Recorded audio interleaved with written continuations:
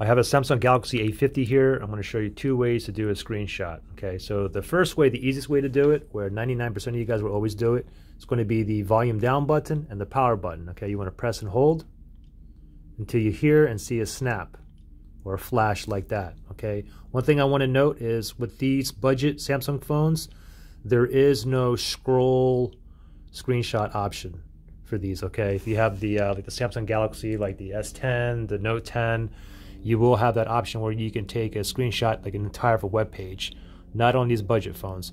Anyways, every time you take a screenshot, it's going to go directly into your gallery here. Tap on gallery, and then you can go ahead and just tap on albums, and you should have a new folder called screenshots, which is right here, and these are all my screenshots. Another way to take a screenshot is the palm swipe. You can do swipe it left to right or right to left. Just it's kind of difficult to do.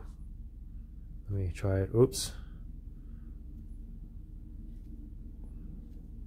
Hold on, it's coming, wait.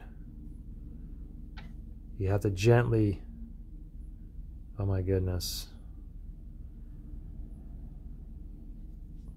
There we go.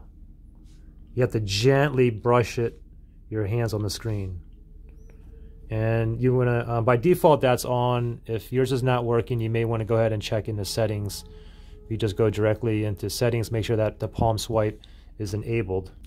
So from the settings, you want to go down to advanced features, and then from here tap on motions and gestures, and then you should see down here palm swipe to capture. It should be on by default. Okay, so if it's off, go ahead and turn it on. So pretty simple. Any questions, comment below. Thanks for watching, guys. Bye.